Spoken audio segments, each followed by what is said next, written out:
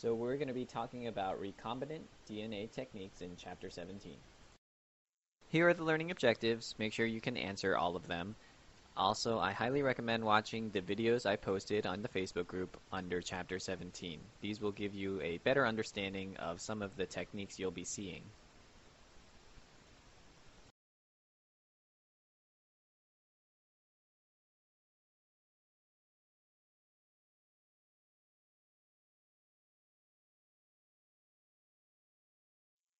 So molecular cloning, what is it? Basically, we're taking a part of a gene or some DNA sequence and we're making large quantities of that so that we can study it. So how do we do that?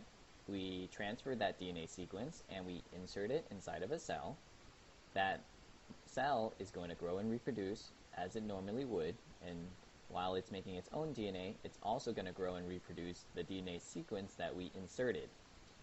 So one of your learning objectives is to define clone. So this third bullet is very important. So every individual microorganism in the colony is derived from that original single cell and contains the same identical transferred segment of DNA. So this is referred to as a clone. So the DNA sequence that we inserted inside of that cell, as the cell grows and reproduces its own DNA, it's also making a copy of the DNA sequence we inserted. So everything inside that microorganism is going to be identical to the segment of DNA we inserted. So that's referred to as a clone. So this process of growing large quantities of the sequence is called molecular cloning.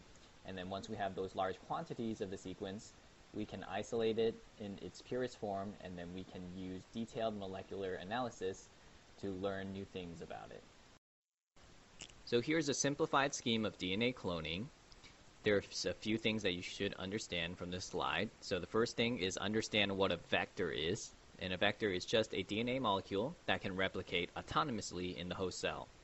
So an example of a vector is a plasmid. So a plasmid is a specific type of vector that carries the foreign DNA.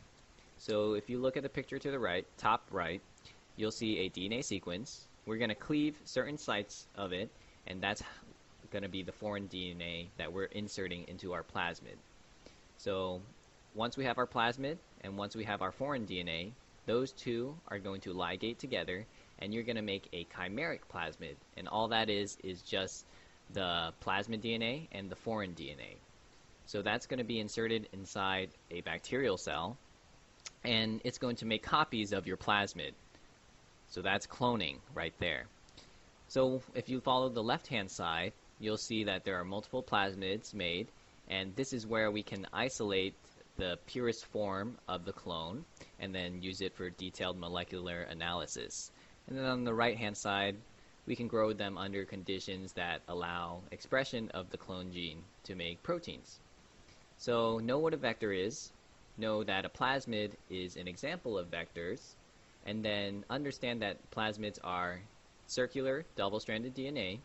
They replicate independently, they carry antibiotic-resistant genes, and then they contain three critical components. So all plasmids have an origin of replication, one or more selectable markers, and one or more restriction sites. So all of these bullets are very important to understand.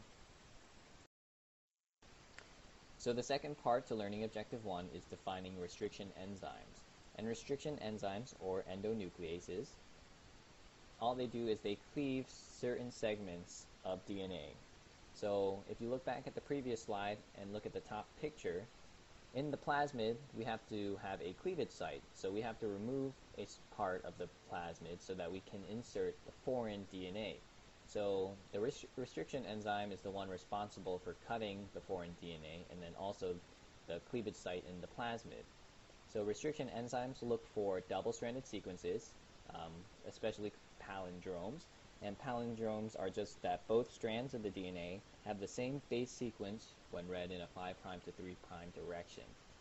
So they cleave the DNA segments by cleaving the phosphodiester bond, and some restriction enzymes like EcoR1 is going to produce a sticky end, and then on the slide some enzymes like SMA1 are going to generate blunt ends.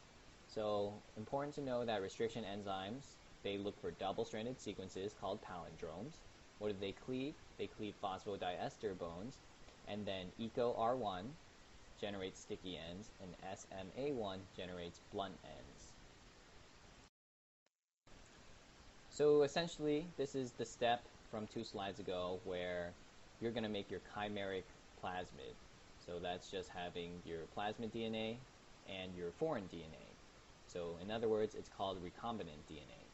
And this is all done by DNA ligase, who joins them together. So EcoR1, as we talked about in the previous slide, generates the sticky ends, and DNA X, let's say that one is from your plasmid, and DNA Y, let's say that one's from your that's your foreign DNA. So EcoR1 is going to produce the sticky ends of them, and then it's going to join them together by DNA ligase. Once you join it, you're going to have a chimeric plasmid, otherwise known as recombinant DNA. So here's just another picture illustrating that the target DNA to be inserted in the vector is going to be cleaved with the same restriction enzyme. So you don't have to remember these enzymes. The only enzymes you should pay attention to are EcoR1, which produces sticky ends, and then SMA1, which produces blunt ends. So there are several different methods to detect the DNA sequences that we have been cloning. One is simply just pouring the bacterial colonies on an agar plate. The agar plate usually contains nitrocellulose paper, which allows the colonies to adhere to it. And then we usually treat it with some sort of alkali to disrupt and denature the DNA. So that means you're going to separate the 2 strands of the double helix. And then we also heat fix the DNA in place so it doesn't move. We also hybridize it with a probe, and this allows us to identify which DNA sequences we've cloned. And so later we'll talk about hybridization and probing more in detail. So DNA libraries are just a library full of fragments cloned that we've collected. So there's different categories, just like a regular library. There's the genomic DNA library, and inside the genomic DNA library we have clone fragments from an entire genome of an organism, and that's generated by using limited amounts of restriction enzymes. So theoretically, genomic DNA libraries contain all of the nuclear DNA sequences. And then we have cDNA libraries, which is very important to know since it is part of your first learning objective. So cDNA library contains the hybrid vectors with cDNA inserts. So each clone will contain an intact gene, and each clone has no introns. So cDNA stands for complementary DNA. And then there's screening libraries, and that's just going to allow you to identify the clone carrying the DNA insert of interest. So we identify it by using nucleic acid hybridization, which we'll talk about later more in detail. So this is another technique called gel electrophoresis, and it's going to allow you to separate your DNA sample on the basis of size. So you'll notice that there is an electrical field, a negative N at the top and a positive N at the bottom. So in picture A, we're inserting the DNA sample into the wells of the agarose gel, and you'll notice that larger molecules migrate a lot slower to the positive N than smaller molecules. And remember, DNA has a negative backbone, so when we insert it, it's going to want to migrate towards the positive N. So really the key thing to remember is the direction of migration. So smaller molecules are going to migrate a lot quicker to the positive N than larger molecules. So part of learning objective 5 is knowing about electrophoresis, which we discussed in the previous slide, and then knowing these 3 techniques. So southern, northern, and western blotting, the key things to remember are the differences between them. So southern blotting identifies DNA sequences on the gel, northern blotting identifies RNA sequences on a gel, and western blotting identifies protein. So if it's identifying DNA, it's going to be southern blotting. If it's identifying RNA, it's northern blotting. And if it identifies protein, it's going to be western blot. And then also pay attention to the bottom. So we use a DNA probe for southern and northern blotting, but we use an antibody probe for western blotting. So those should be the key things to remember for this slide. So here's just a few bullets on southern blotting. I would highly recommend watching the video that I posted so you have a better understanding of it. So if you haven't already watched the gel electrophoresis video, I would highly recommend you do so you have a better understanding of how to read gels. So here we're talking about the southern blotting technique and how we can use it to test for sickle cell anemia. So basically, in a person who has the sickle cell anemia, they are going to lack the MST2 gene. And so if we look at the gel, beta globin S represents an individual with sickle cell anemia, and the beta globin A represents a normal fragment. So if the fragment matches up with the beta S, then that person has sickle cell anemia. So Will, for example, has just one fragment that matches up with the beta S, so that means he has sickle cell anemia. Carrie, on the other hand, she has fragments of both, so she's just a carrier having normal and the mutant. So be able to read these, watch the video if you haven't already, it should help you a lot. So a quick and easy way to get a lot of DNA very quickly is using the PCR technique. So this is Learning Objective 4, and I would highly recommend doing the virtual lab that I posted in the Facebook group under Chapter 17 links. So a few things you need for PCR. You need the DNA template, you need deoxyribonucleotide bases, you need your DNA polymerase, and you need a PCR buffer. So there's a few steps. In denaturation, we're going to take our DNA template strand and we're going to heat it up to a high temperature so that the strands will separate. So the second step is annealing, and primers are going to hybridize to those single-stranded DNAs so that they don't come back together. So in extension, which is the third step, your DNA polymerase will come in and add the nucleotides. And then this is repeated for multiple cycles.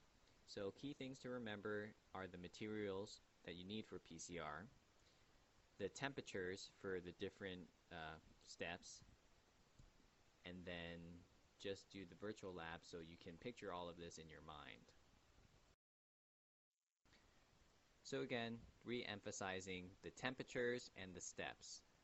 So we take our DNA and we put it in a thermal cycler, and it will go through each of these every cycle.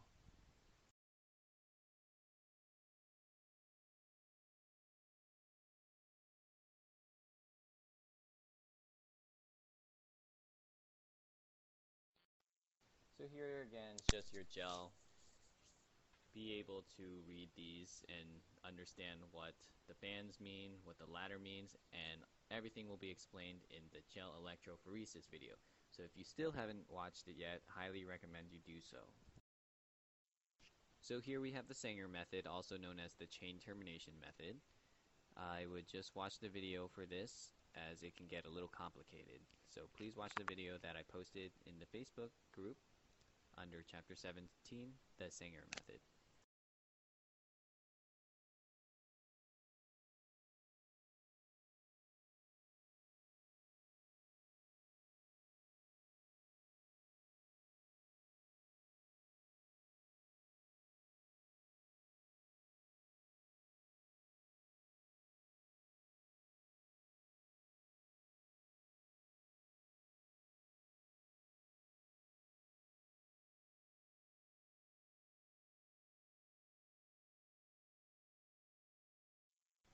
So learning objective 6 is defining polymorphism.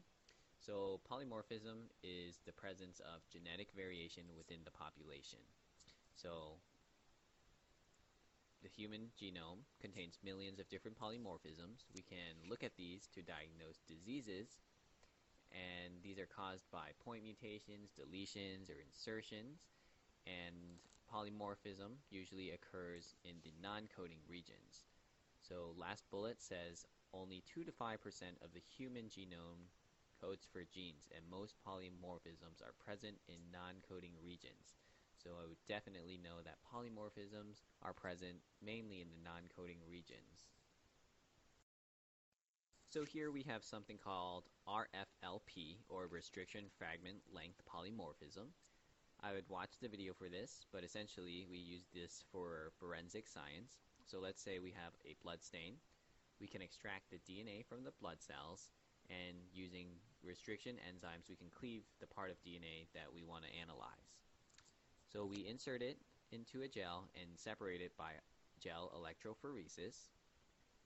We use the southern blotting technique to transfer the DNA fragments to a membrane, and then we can add a radioactive DNA probe to hybridize the DNA and put it on an X-ray film, which we can detect a radioactive pattern. So this allows us to analyze or find who the criminal was. So go ahead and watch the video on RFLP if you want a more in-detailed explanation. So you're likely to see an exam question like this, so be able to read these gels. So the question is, which alleged father's genotype has the paternal alleles? So at the very top, we have the alleged father 1, and those are his DNA bands, and then we have alleged father 2, so those are his DNA bands, and then we also have the mother. So look at one column first, and look where the fragments are similar. So if we look at AF1 in column 1, there are no fragments in the child that match up. But if we look at AF2, we do see one that matches up. And then we can also find the ones that match up with the mother. So if you go through this, see which fragments match up, you'll be able to tell that AF2 is the father of the child. So this is more of a FYI slide. He won't test on this, so don't worry about it. So here's a way we can test for cystic fibrosis using oligonucleotide probes. So you could expect a question like this also, either this or the gel electrophoresis, so be able to interpret it. So if we look, the father, he is a carrier since he has the normal and the cystic fibrosis fragment. Child 1 is a normal child because the child only has the normal. Child 2 is also a carrier because it has both. And Sissy fibrosa has the cystic fibrosis gene, so she is the one who is expressing the mutant allele. And then the mother is also a carrier.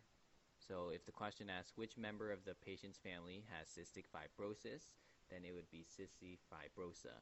If it asked which member of the patient family is normal, then it would be child 1. And then if it asked which member of the patient's family is a carrier, then it would be the father, child 2, and the mother. So again, he could ask you questions like this. So what is the difference between the normal and the mutant cystic fibrosis gene sequence shown on the gel? And what effect would this difference have on the protein produced from this gene? So moving to the next slide, you'll be able to see. So if you look on the left side, we have a normal person, and on the right side, we have a person who has the mutant allele. So if you look at the normal sequence, it is TATCAT. If you follow from the bottom of the normal, you can see that each band represents the sequence. So TATCAT, CTT, TGGT. So all of that follows the normal sequence. But you'll notice in the mutant allele, you're missing 3 bases. So if we start from the bottom right, it goes TAT, CAT, but then it skips the CTT because those are deleted and it goes straight to the TGGT. So you can tell that that one is the mutant allele since it is missing the 3 bases. So everybody's human DNA is going to contain a certain amount of sequences that are repeated in tandem a variable number of times. So the regions that are called highly variable regions are because of the variable number of tandem repeats. So you should know because of VNTRs, that is what causes the high variability between individual A, B, and C. So probing is a way to identify the DNA sequence. So if we have a double-stranded DNA, we need to separate the strands first, so we use heat or alkali. Once we have our single-stranded DNA, we're going to insert a probe. And the probe is complementary to the sequence of DNA, so it will hybridize to it, and that's how we identify the DNA sequence that we want to look at. So this is just showing you that we can use probing to detect certain diseases like cervical cancer, but you probably will not test on this. so just for an FYI. So still part of learning objective 5 is knowing a different type of method, and this is called DNA microarray. So go ahead and watch the video for this, and it will be a lot easier to understand. So here's another technique called fluorescence in situ hybridization, otherwise known as FISH. So go ahead and click the link that is an interactive tutorial, and it will explain this to you.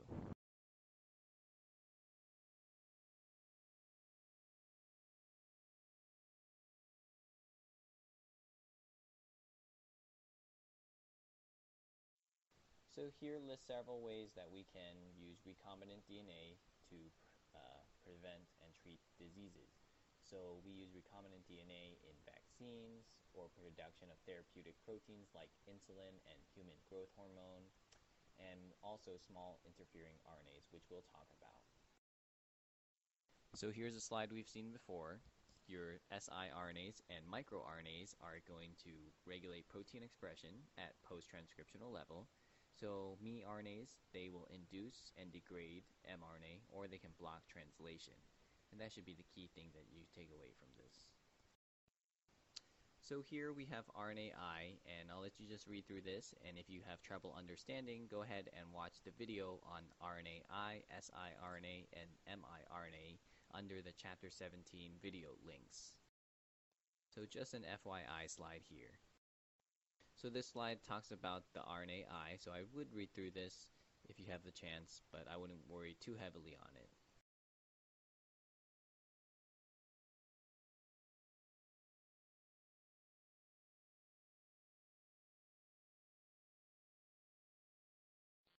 So here's learning objective 7, knowing gene therapy, gene ablation, gene silencing, and genetic counseling.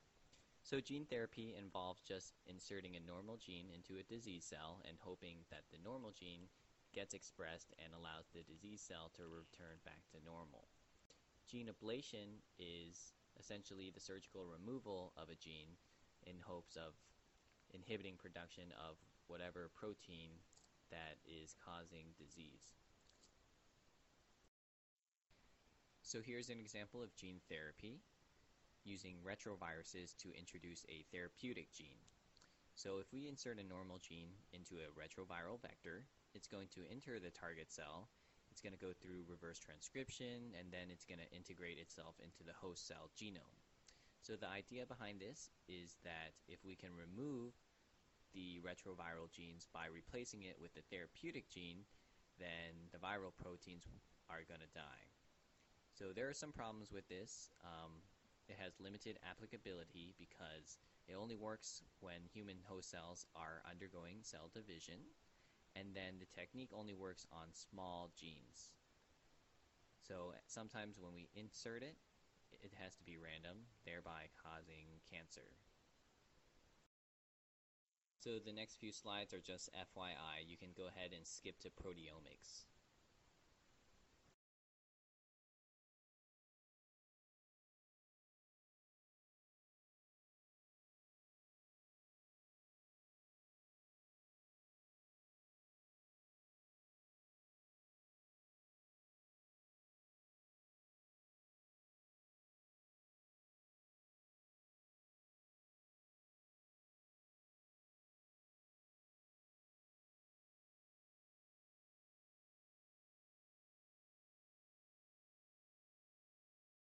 So here we're going to talk about proteomics, the study of proteomes, which is the entire complement of proteins. So why proteomics? So learning objective 9 is knowing the applications of proteomics and how it can be useful. So proteins are the active biological agents in cells. DNA sequences don't show how proteins function, so we have to look at them some other way. Proteins undergo post-transcriptional modifications. 3D structures affect protein function. Alternative splicing can occur. So I would know these for the test. So this slide just shows the increase in complexity. You'll notice that proteome has 1 million human proteins versus genomes, which is 21,000, and transcriptomes, which is 100,000. So here we talk more about proteomics, the study of proteins expressed by a cell. You should know that proteomics can determine if a protein is upregulated or downregulated. You should know that we can use proteomics to differentiate between normal and cancer cells, and then we can use this data to identify potential targets for future therapy. So we can also use proteomics for developing new drugs. So here it talks about proteomics using mass spec. I would definitely know this slide because we were tested on this. So how does mass spec work? You create ions, and there are several methods using the ionization method like MALDI or electrospray. Then you separate the ions using a mass analyzer, and then you use a mass spectrum or database analysis to detect the ions. So you should know which ones fall under creating ions, which ones fall under separating, and then which ones fall under detect ions. So here we have some of the methods, ESI and MALDI. So it's important to know the description so that you can differentiate between the two. So go ahead and take a look at the previous slide to know where they fall in. So this is just showing you the proteomics using mass spec, but you really don't need to know anything from this slide.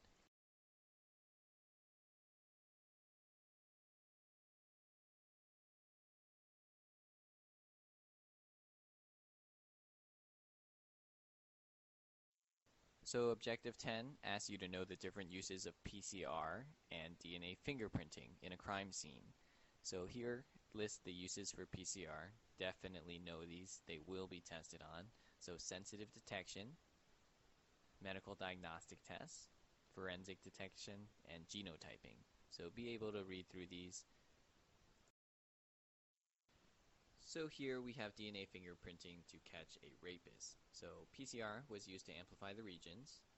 Then we run it on the agarose gel using gel electrophoresis.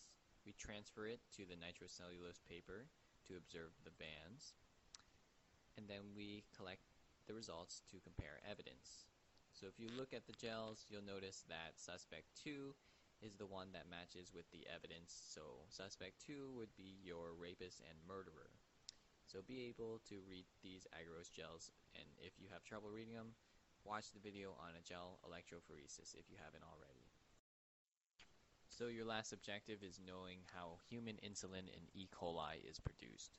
So really all you need to know is that human insulin has an A chain, a B chain, and a C peptide.